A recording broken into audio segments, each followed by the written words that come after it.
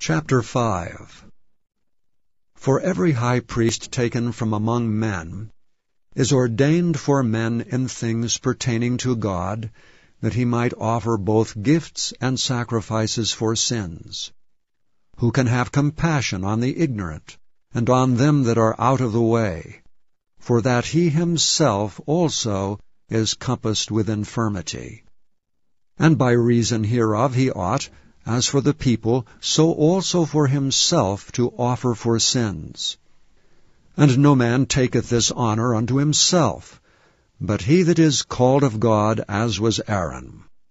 So also Christ glorified not himself to be made an high priest. But he that said unto him, Thou art my Son, today have I begotten thee.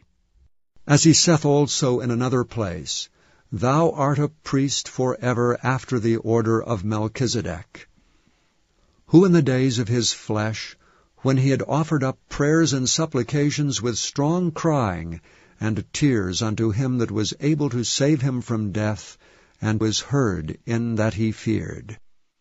Though he were a son, yet learned he obedience by the things which he suffered, and being made perfect, he became the author of eternal salvation unto all them that obey him, called of God, and high priest, after the order of Melchizedek, of whom we have many things to say, and hard to be uttered, seeing ye are dull of hearing.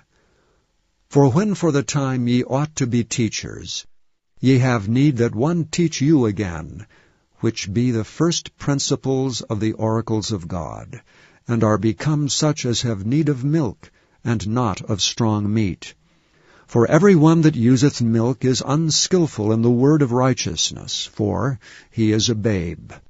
But strong meat belongeth to them that are of full age, even those who by reason of use have their senses exercised to discern both good and evil.